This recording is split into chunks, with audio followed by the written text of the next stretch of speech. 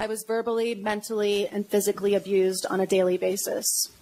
I was cut off from the outside world and stripped of all of my human rights. Every time I would use the bathroom or take a shower, it was monitored. At 16 years old, as a child, I felt their piercing eyes staring at my naked body.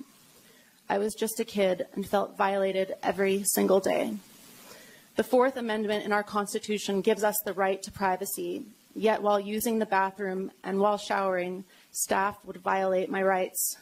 This is unconstitutional, degrading, and terrifying. Children were restrained, hit, thrown into walls, strangled, and sexually abused regularly at Provo. I could not report this because all communication with my family was monitored and censored. And what is disgusting is the program doesn't just censor communication with family, but also with the entire outside world.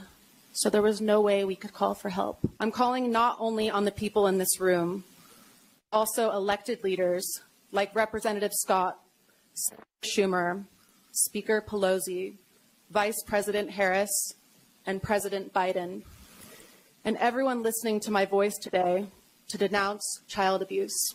Talking about something so personal was and is still terrifying.